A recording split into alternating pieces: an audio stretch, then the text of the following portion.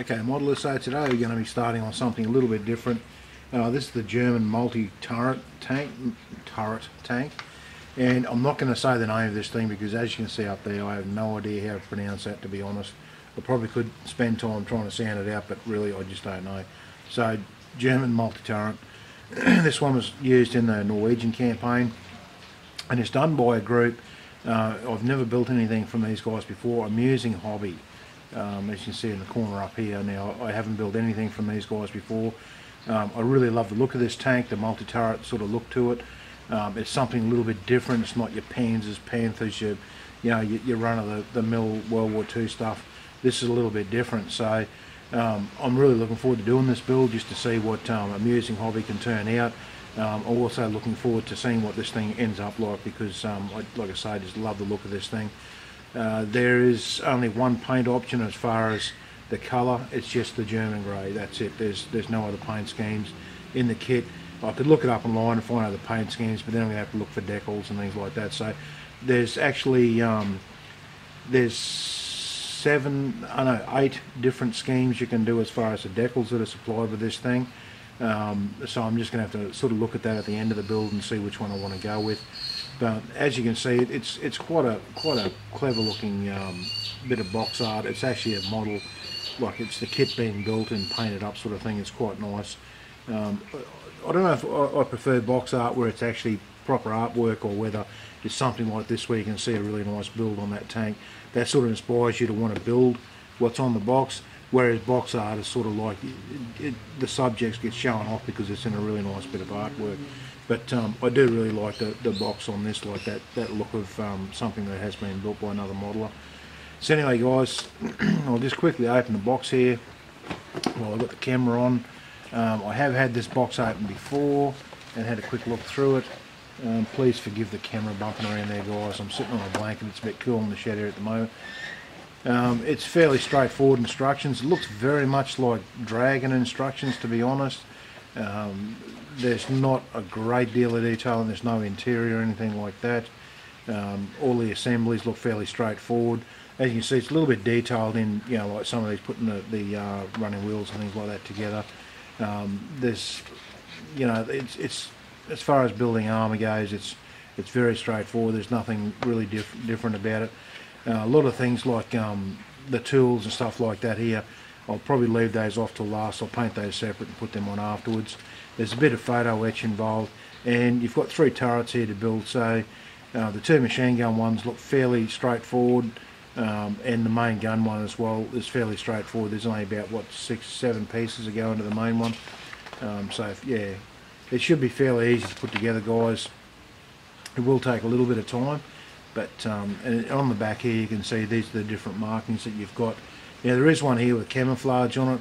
I had a quick look on the net. I couldn't find anything with that that look to it, but I'll have another look because maybe putting a bit of camouflage on it will be okay. But I don't mind painting German grey either because the one tone you can actually weather up really nicely. So that's the instructions, guys. Inside the kit here, we have a little bit there on the commander's turret there, commander's hatch, the decals. That's our photo etch that we've got in there, a little bit of photo etch. Please forget the plane landing in the background there. It's overcast, so it's a bit louder than normal. I've looked through all the bags and had a bit of a look. The mouldings are nice and crisp. There's no flash, seam lines or anything like that we have to really worry about. There's the top part of our hull. And like I say, there's nice rivet detail and stuff like that on here. The tracks look like they might be a bit of a nightmare because they come in all these bags, and there's just bags and bags full of them. Okay, so there's 3 there, and then there's a heap underneath as well. Now this plastic here looks very looks more like a really soft styrene sort of plastic. It looks a little bit different to the rest of it. But as I go through the build, I'll sort of do a bit of a review on that stuff and see what it's like to use. But it does really look like the really old soft plastic you used to get in the really old Airfix kits and things like that. There's a few clear parts there. They look to be moulded fairly nicely. But yeah, all the rivet details, the running gear, like I say, I've been through this box. The running gear there's in all separate boxes, and the rivets and the panel lines, things like that, look really nice on this. So some nice crisp detail on there. But it's only going to be putting it together that's going to let us know just how good the kit is. It looks very good. It looks very much like having opened a Dragon box, to be honest, except for the different coloured plastics and that soft plastic look. But other than that, it looks very much like a Dragon kit. So I'll have to do a little bit of research on Amusing Hobby and just find out, you know, whether they are a spin-off or Dragon or something like that. But anyway, guys, I'll get on with the build. I'll turn the camera back on when I come to different stages and show you what I'm doing. Okay, modeler, so I've got basically the underside of the hull put together, like the two main pieces where all the running gear is covered up onto the side of the hull. That fit was fine. This is the top part of the hull. This is the upside down picture you're getting at the moment, looking from underside. And there's the two clear parts you have to put in, one on the side and one in the front here. Now the one in the front is not a very good fit. What you have to do is, that lip at the front there was actually a lot longer, and I had to file that back, otherwise there's big gaps on either side here where that front lip holds it back from the actual plate. So just be aware, if you ever do this kit, make sure you file that back, because otherwise when you paint it, you're going to see there's big gaps in there where you can see in either side of that window there, and they're not supposed to be there. The one on the side just fitted straight in there, no worries at all. I just cut it off, cleaned the tabs up, and just went straight in. But that front one, definitely keep an eye on that if you ever do this kit. I'll just zoom back out a little bit and I'll show you the hull that I was talking about. That's this part here. Okay, so you've got the main part of the hull, and then you've got these sort of like covers or wheel housings, or I'm not sure what they would have called these, but there's some sort of housing over some of the running gear and stuff like that. Now they fitted fairly well. The only thing is they sort of go in, you can see on the other side here, over here where the tabs are, where they fitted in, they had to sort of be filed from that side and that side just to make them fit in there. But you'll notice that when you dry fit, that's one of the important things about dry fitting with all your parts, guys. Dry fit it first and just see how it's going to go. If it needs filing, sanding, whatever, you can do it beforehand. Trying to force it to fit in there, it's just not going to work. You're going to break things, and the other thing is, what happens if you don't dry fit it and force things in there, they'll end up sitting crooked or out of alignment. So anyway, guys, so far so good. I haven't done a lot on it, but just be aware of those couple little fit issues there, and I'll turn the camera back on. So we've got a little bit of a confusing set of instructions here, because it's gone on to putting the suspension on, or putting your road wheels together and putting the suspension on. Now up in this corner here where I've got the camera zoomed in, you can see here where it says please refer to guide on page 13 for the assembly of complete suspension. Now you go to page 13, just give me a second here and I'll get to it for you. Okay, and I'll zoom back out a little bit. Okay, so we're on page 13 here.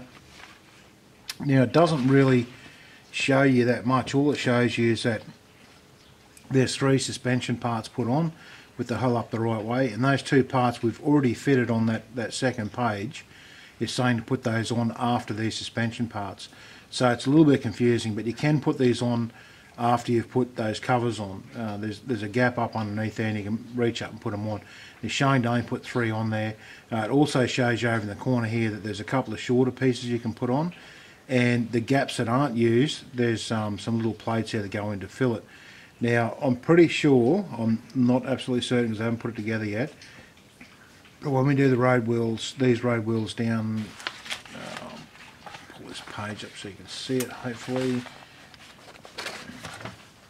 Okay, so once the road wheel assemblies are put together and you put these down here, hopefully these will fit straight onto those plates, and you've only got 1, 2 and 3 of those suspension pieces sticking out there.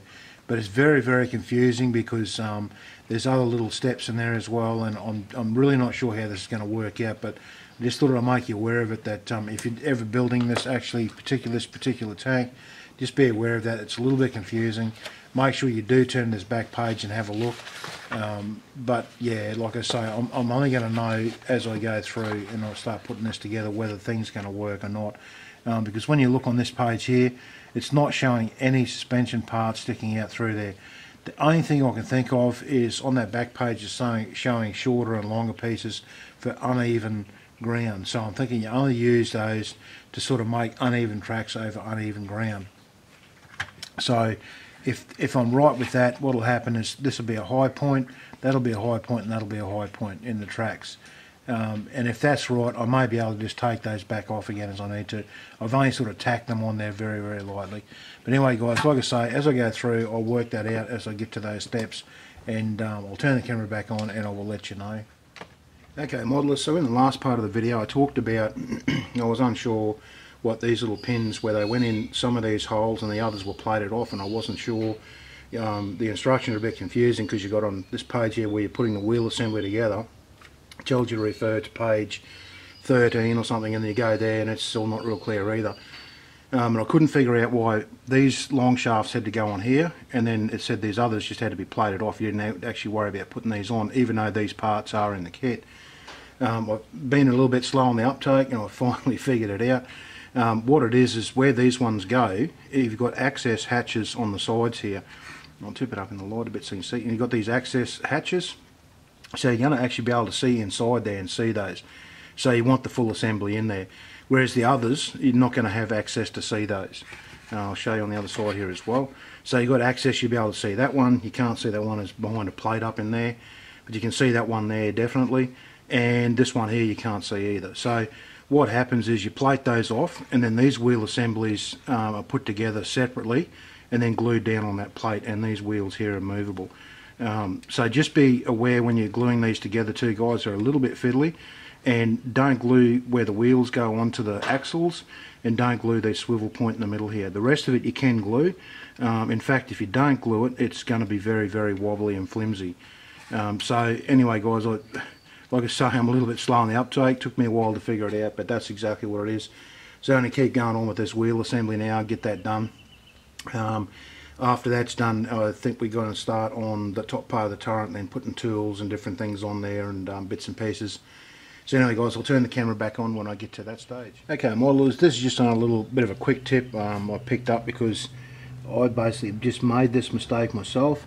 And all it is basically is these springs here. Just forgive that aircraft in the background. These little spring parts here that are actually up in the center of the wheels. I'll move this in a bit more.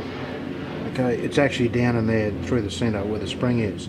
Now on one side of this is, oh, one over here hasn't been cleaned up. If I can find one, here we go. Now hopefully I'll get the camera to focus and hopefully you'll be able to see this. You see those injector pin marks there? They either have to be filed and sanded out, or turn them to make sure they're definitely facing to the inside. Like when you put the wheels on here, make sure that injector pin mark is on this side, on the inside. Now I made the mistake, I've got one on here that you can see the injector pin mark. I'm going to have to take that whole assembly back off and redo it. Or try and get some putty in there and, you know, sand it down while everything's still assembled, but that's going to be very hard to do, so I'll probably take that off. I have to take sort of 1/2 off it just to get to it. I may be able to get a little needle file in there to get it out, maybe. I'm not sure, but just be aware of it. It's better to fix this before you make the mistake.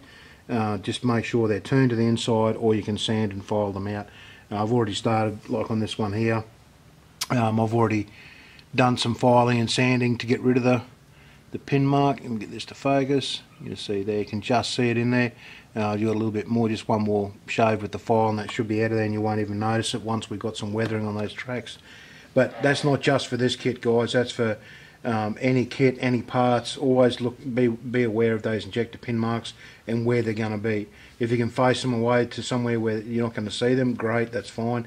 But if they're going to be somewhere that is going to be obvious, you sort of got to think ahead. Is there anything going to cover this up, or is it going to actually be obvious? And get rid of it now. It's easier to do it now than rather than getting things together and then going, oh no, I can see that injector pin mark in there, I've got to get it out somewhere. So it's just something to be aware of, not just with this kit, guys, it's with all kits when you put them together. Okay, I'll keep moving on, and I'll turn the camera back on when we get to the next stage. Okay, modelers, so I'm sort of up to the part now where I'm getting the tools all set up and putting on the guards and things like that. Now some of these tools are glued on, some aren't, so I can't really sort of pick it up and move it around too much, but just to make you aware that this kit is very much like a Dragon kit, as in some of the tools you can grind off the holders and clamps and things like that and make them out of photo etch and put them on. which is fine, gives you that option. If you don't want to play around with photo etch, because it is very, very time consuming to play around with photo etch, it gives you that option. But with this kit here, I found some of the parts do that, and some of them don't give you the option. Some of them you actually have to put the photo etch on there. So just be aware, if you're going to buy this kit, there is going to be some very fiddly photo etch work in it if you want to put all the tools on. Now, you don't have to put all the tools on there. You can just not drill the holes. Look forward in your instructions and work out what tools you want to put in, what you want to leave off. If you want to put all the tools on, you have to drill the holes before you put these guards on. And like I say, with the Dragon kits, you get that option. And on most tools I found on Dragon kits, you get the option one way or the other. You can grind off the clamps to put them on. But this one here, some of them you really don't. You actually have to make the parts up. The parts on the back here, this bottle here gave you the option. I could have done this out of photo etch clamps, all these clamps here. The jack itself, on the inside there's a handle. You can't see it on this footage. I'll turn it around, maybe better set from this angle. There's the handle on the jack there. That had to be done with photo etch. There's a photo etch part in there that you had to put on there. It's the same with the S hooks here. Same thing. There's no clamps built into them. You actually had to make it out of the photo etch.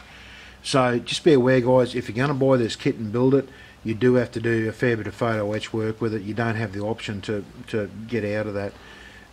If you haven't worked with photo etch before, this is probably not the best kit to start on, because some of the photo etch clamps that you have to put on are very, very delicate, and there's quite a few bends in them to get them right. So if you're going to buy this kit, make sure you've done a little bit of photo etch work first. If you have this kit and you haven't done photo etch work, it's probably best to practice on some other stuff first, or look at quite a few videos on YouTube on working with photo etch before you try and build this kit, because like I say, you don't have the option there. But anyway, guys, I'll keep moving on with this. I'll get all the tools done. The next part of it is doing all the turrets and the tracks as well. So anyway, guys, that was just to make you aware of the photo etch part of this, and I'll turn the video on at the next step. Okay, modelers, so just a quick note here. This is one of the reasons you want to sort of go through your instructions before you start building, and even while you're building, read them carefully. Look, this piece here is saying that piece is A22. Okay, and now I looked on the A sprue, and 22 has already been used, and it was nothing to do with this part here at all. It's actually one of the spring levers on the side of the tank. It turned out these were actually C22. So don't always think your instructions are 100% right. It's just one of those things that I couldn't find an A22. I figured, okay, it's nothing to do with that, so I went through the other sprues and had a look. And it's the spring levers, which I've got up here. I'll just push them into view for you. Get that piece out. Anyway, it's these spring levers here, and they're on the C sprue. So it's one of those things, guys, when you're going through and building things like this, and this is a bit of an unknown because it's amusing hobbies. It's not a drag or anything like that. So these things can happen, and being a complex build, there's lots of parts, and sometimes they do get things wrong in instructions. So don't always think, okay, it says A22, you can't find them on there, so you start mucking around the bottom of your box and think, oh, I've lost them or whatever. Just check the other sprues, and you'll probably find they've just made a mistake in the instructions. These things happen, but yeah, I just thought I'd make you aware of that. And anyway, guys, I'll turn the camera off now. I'll turn it back on at the next step. Okay, modelers, so I'm up to the part where I'm actually assembling the tracks. I've already done one side, now I'm doing the other. Now, normally when I use the magic tracks on the Dragon kits and stuff like that, the individual track links, they do come with a board like this that you can, like lay the tracks on and then pin them together or whatever. And it's supposed to make it easier, but I always struggle with them. They don't seem to fit properly, or I don't know, I always have a bit of a hassle with them. With this one here, I started assembling the tracks individually without using that board. It was a real pain, because the way they go together is you put the tracks in together like that, and then the other part you cut off the sprue. Hopefully you'll be able to see this. I'll get this to focus for you. Okay, hopefully you can see that. All it is that little pin has got to be pushed through where the tracks join together. Now when you're trying to do them laid out just on a piece of paper or whatever, it's really hard because the pin won't go through the second track sometimes, and it'll bend and it'll break and all that sort of thing. It was a real pain to do, and I thought, oh, I'll just give the board a try, and this thing works absolutely brilliant. It's just great to use, because it gives you the option of, I'll just try and just put one in here now to show you. Oh, actually that one's already got one in it. I'll put it in this one here. You just push it in like that and then just leave the pin sit there. I go through, I'll put all the pins in, then I use a bit of the Tamiya like quick set cement and just run over where the pins go on the edge of the tracks there, and you can get the track together really quickly and efficiently like that.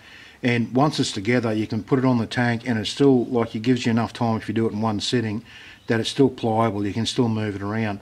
The only thing in this one here, I'll show you on the tank itself. The camera will focus, guys, just give it a second. There we go.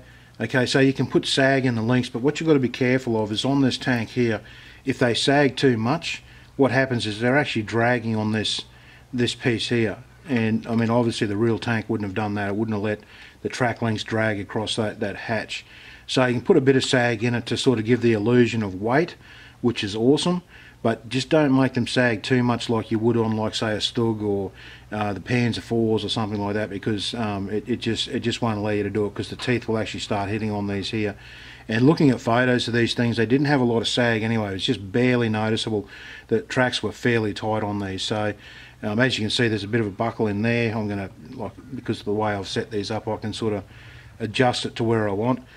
But anyway, guys, that's just a hint. If you do this tank, use this guide plate here to put your parts together, put your tracks together, because it really makes a huge difference.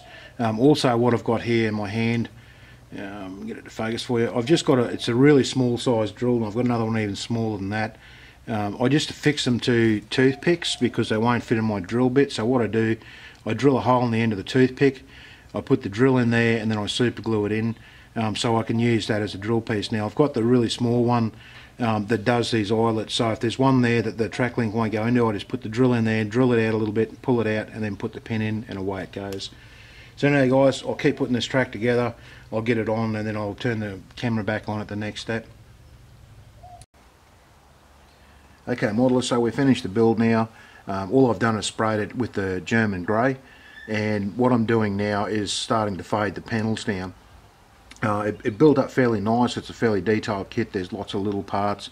Some of it's a little bit over-engineered, like, you know, some of the Dragon kits where there's just so many pieces that could have been done in like one piece, but you've got to put them together in about 9 little pieces. And yeah, but anyway, that's just the way they've designed it. So, but it did build up quite nice. There was no fit issues. It really sort of stood out. Just, you know, the normal things you get on armour builds. So anyway, all I'm doing now, like I say, is I'm fading it up, and hopefully you can see on this side here, the light picks it up, you can see where I've been fading in the panels here. Now all I'm doing now, I could do that with an airbrush. I could mix a little bit of the original grey with a bit of white and go through and spray the panels and lighten them up like that.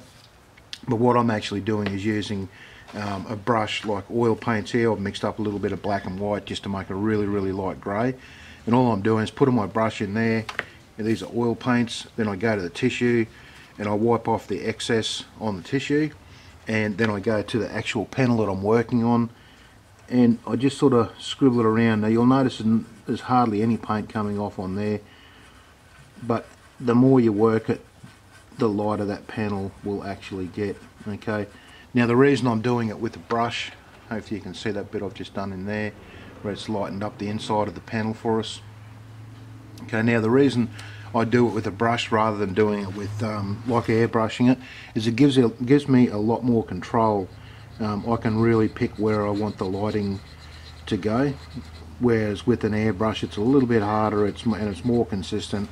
You might be able to see it on there, but it's a very subtle effect, guys, and you can build it up, you can fade it more and more, like, you know, put your brush back in, wipe it off and do it again, and gives you a much more light and effect. You can build this effect up as much as you really want to, but I'm just going to go over the whole tank with that, and it's just in the middle of the panels that I do it. The outside of the panels will be dark. Now once I finish doing this step, I'm going to hit the whole thing in a coat of Future to seal everything off.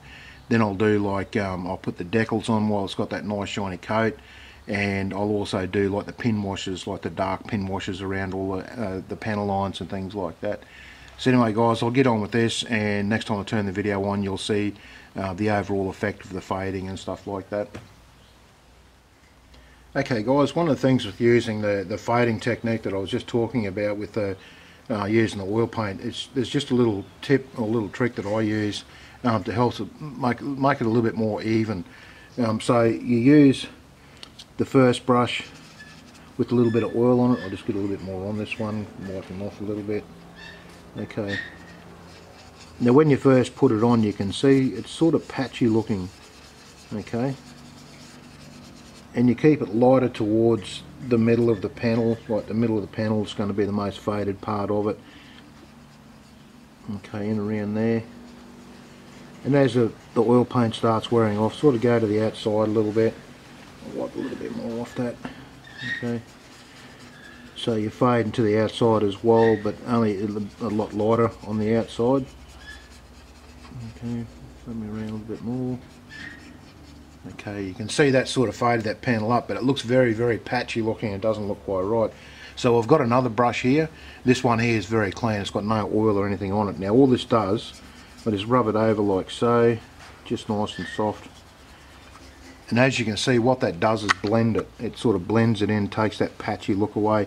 So the fading looks a lot more even. Okay, now what I'm going to do is go into the middle with some white again. So this middle part here will look more faded than the outside does. Okay, so we got more fading going on there. And I'll just get a bit more oil on the brush here, like so. So this middle part's really, really faded compared to the outside. Clean brush again. Okay, I sort of do it in circular patterns, so it makes it look a little bit better. Now you may have to sort of move it around, look at it from different angles to make sure it looks okay, but from that bit there, get the camera to focus for you. Okay, you can see that's nicely faded there now. Still a little bit patchy looking, but it's supposed to be a little bit patchy looking anyway, because I mean it doesn't fade completely even. You want it to be a little bit patchy, but you can keep playing with it as you want to keep going along.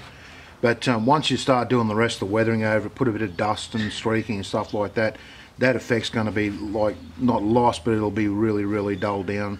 It appears still faded, but once you do streaking over it, it won't be quite as strong, that effect. Okay, modelers, so the point I'm up to now, it's all painted. I put a clear future coat over the whole thing, as you can see by the glossy surface that's on there at the moment. And I'll put the decals on there. I've got to say the decals were really nice in this kit. They went on beautifully actually. When I was looking at them on the backing sheets, I thought they might have been a little bit thick or something, but they just they went on there really, really well. Once I put the decals on there, I've gone around and given it a wash, just like with a dark oil wash, like a black and a dark brown mixed together. And I've put it on fairly rough. As you can see, I haven't just sort of followed, you know, the engraved panel lines and things like that. I've sort of brushed it around fairly thick. Now what I do is I clean this up by, I dip my brush in some white spirit, and then I just wipe it off on a tissue so it's not really saturated.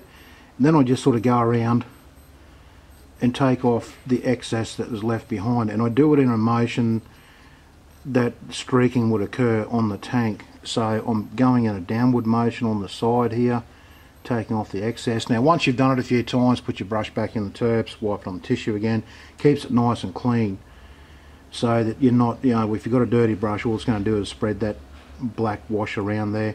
And don't go over the area too much, because what you'll do, you'll end up just cleaning the whole lot of that wash off there. And the idea is, this is sort of like a technique that I use mainly to do, it's sort of like a filter as well as a pin wash at the same time, and it also gives it that dark and dirty grubby appearance. It breaks up that paintwork a little bit more. So that's all I'm doing, guys.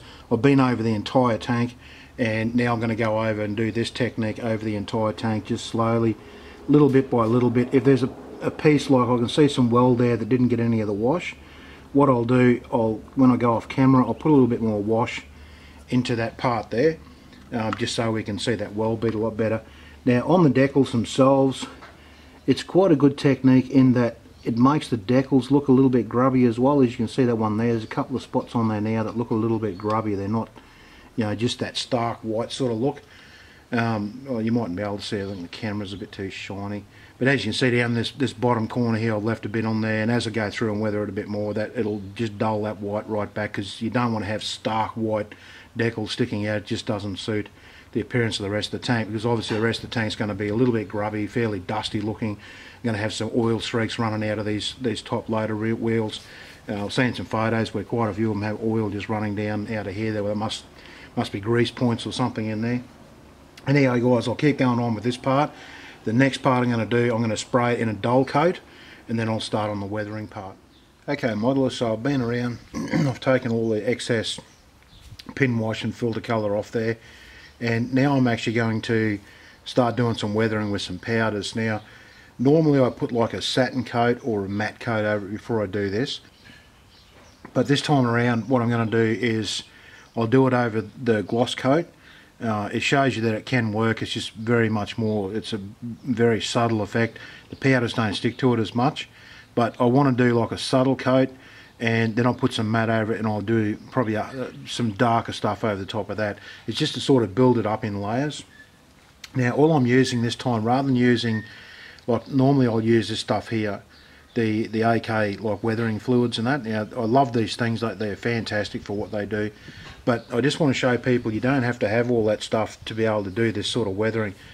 Just some pastel chalks, or you know, like these MIG or whatever brand they are, like just weathering powders. Now I've got all those set up at the end. Just a little trick with your weathering powders when you're going to use lots of different colours. Have them opened up so you can see the colour of the powder, so the lid opens back that way. Set them on the table so they're facing, you can actually see the different colours facing towards you, so you can mix the colours up a bit. You're not using, you know, you don't have to keep spinning the bottle around to see what colour you're dipping into.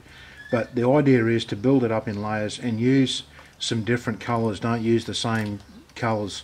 And if you're going to use different colours, make sure there's some contrast in them. Don't use colours that are too close together, because you just won't be able to pick it up.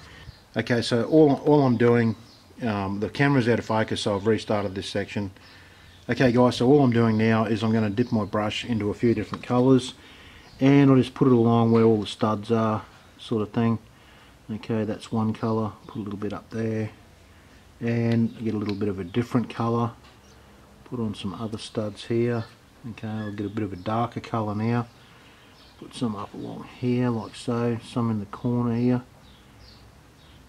Okay, now blow off the excess, I'll brush off the brush so it hasn't got a heap of powder on it, and I just really lightly just sort of blend that all in like so.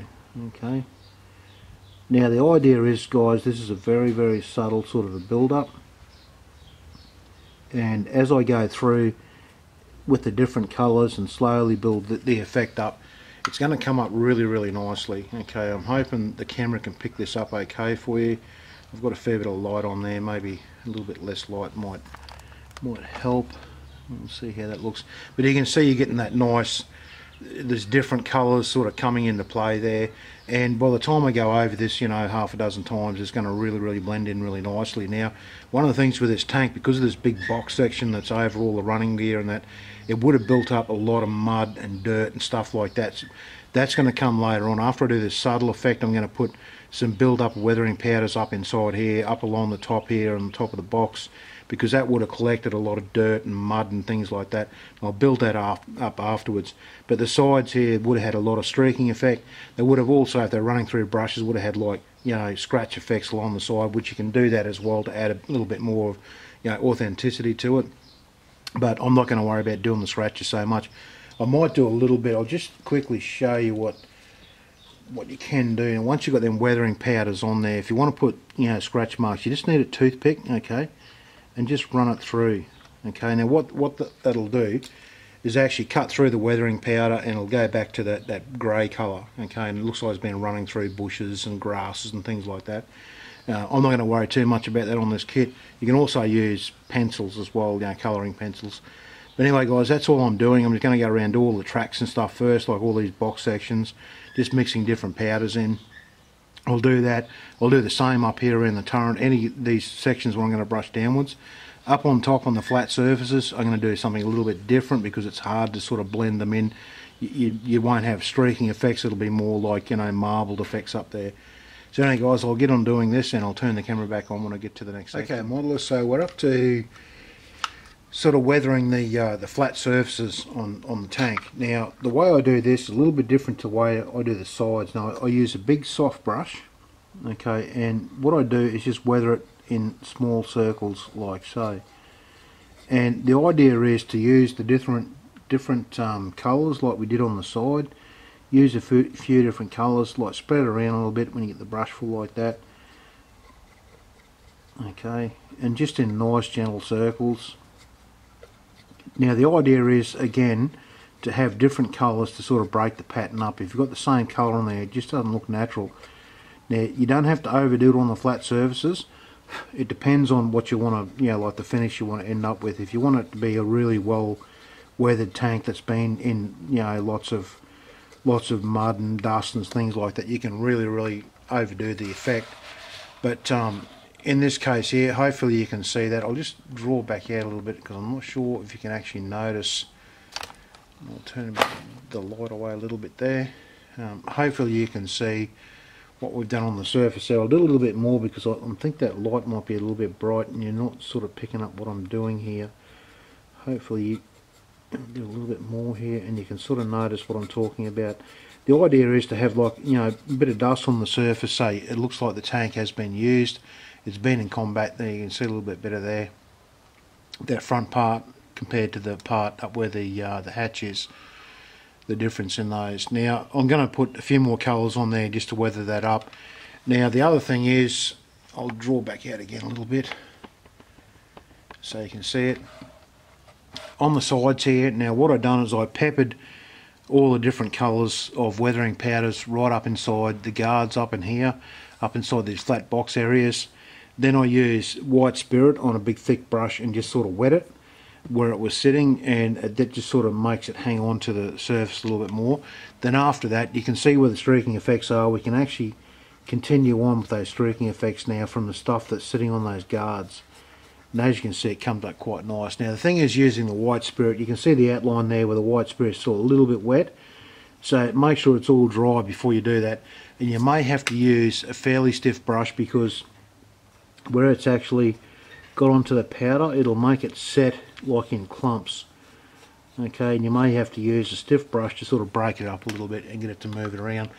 But again, you know, you can go over it again and sort of keep building the effect up as much as you want. Now the idea is the running gear gets really dirty and dusty and stuff like that. The top of the tank gets dust, you know, like dust gets layered on it, but it doesn't get thick and dirty like it does down around the tracks and guards and things like that. So I'm going to do on the top part of the tank, like I showed you, I'm going to do that effect that we were talking about at the beginning of the video here. And then the rest of the tank is just going to be sort of lightly, you know, weathered up. And then down on the tracks and guards, I'm probably going to go over that probably about 2 or 3 more times, just with some different colours, just to sort of really make it stand out and make it look dusty and dirty with all the different colours. So anyway guys, I'll keep going on with these techniques and I'll turn the camera back on when I get to the next step. Okay modelers, so we're finished off here now, and like I was saying before, I didn't use the AK Interactive streaking effects. The only place I did use them is up here. You can see these rusting effects down from the hooks and things like that. That is the only place I used them. Everywhere else I used the weathering powders just to finish it all off. And as you can see, like I was saying before, these tanks would have collected mud and everything down on the lower tracks. On the top they would have collected the dust, so you can sort of see a really stark contrast between down here and up the top. I've tried to keep the weathering powders fairly similar, as in the yellowy sort of dusty sort of effect down here is up here as well, but just in a bit of a lighter shade. It's the same at the back here. I've done the back. As you can see on the back hatch, it would have collected a heap of dust and dirt down there, and then just a light dust would have blown up over the top. It's the same on this side here. Now the only thing I have done different is, I'll just grab something to point with here. And as you can see down here in these little effects here, this leaky oil effect, some of the photos I've seen had that leaky oil effect like there and there, where there's always some grease points and stuff like that inside these tracks where they would have greased it and it would have leaked down inside those. So that's the only OK Interactive stuff we used. Everything else has just been the just dust effects. Now this can be done with pastels, OK Interactive, whatever sort of weathering powders you got. And like on the top of the turret here, as you can see, it's just very lightly done. I've gone over with the silver effect, like just dry brushing over the gun barrels, over the top of the hatches, things like that, just to sort of give those that metallic effect where they would have been sort of using the equipment a fair bit. And I'm not going to take any still photos, guys. I'm just going to turn this thing around so you can get some, like really good looks at it as it is in this picture. I've got the backdrop in the background, which is the one they built up like for the desktop art there and stuff like that. But anyway, guys, hope you like this build. If you want to see some still shots of it, just put them in the comments below. I will do some still shots and put those up. But I'm very happy with this build. It looks really really good. Like, this is the sort of look I was after, with the really dirty bottom half and just dust up over the top half. And I mean, I know in the camera it looks a little bit funny because it looks like this is all yellowy and sort of dusty down here and there's nothing on the top. But in real life it actually looks quite good because you have got the dusty yellow on the top where it would have settled. Anyway, guys, hopefully you enjoyed this build. And just leave the comments below if you want me to see some still shots or anything like that. Let me know and I'll put some still shots up of the whole project. Okay, thanks for watching, guys, and I'll see you in the next video.